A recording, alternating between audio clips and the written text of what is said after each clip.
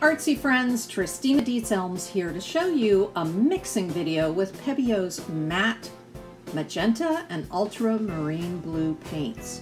When you mix the two together equally, you're going to find that you get a very dark, rich color.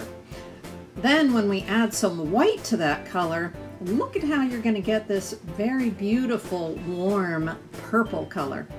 And here we're going to do more magenta and a dab of your ultramarine blue to get something that's a very red purple. When we add a touch of black to that red purple, you're going to find that you get a beautiful cool gray color. And now we're going to do more of the ultramarine blue and just a touch of that magenta.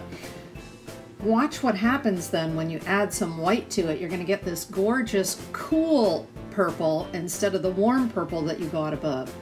And when you mix some ultramarine blue with white, you're going to find that you have you can get your different tints of blue, and you'll find these paints are very silky, and when they dry they have a gorgeous matte finish. Now I'm going to show you the combinations, so enjoy and thanks for watching.